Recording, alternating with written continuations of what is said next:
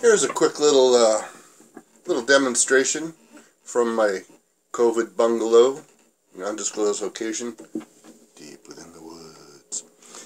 This is a Kemper profiling amplifier. It has a, what is this? A Friedman. It's a Friedman BE100, and I just want to illustrate what you can do with sticking a little bit of compression and a little bit of boost, not distortion, but just kind of goosing the front end of the amp.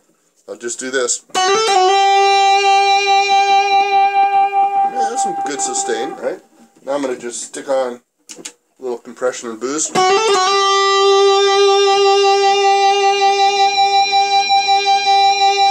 might do this for a while.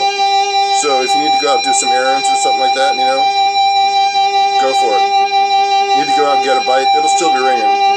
Can you hear the sustain?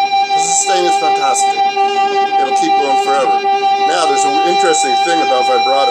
If I go up, I start hitting the B string, the G string. You can hear it rubbing. So I go downwards, and the E string that I'm touching has less of a sound consequence than the G string did. So I would just maintain this forever. You're probably getting sick of this by now, I'd imagine. Now if I try and let go and use a whammy bar, oh no, Mr. Bill, oh no!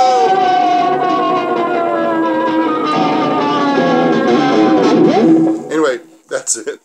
Just a quick little show how to goose the front of an amp and get some sustain out of it.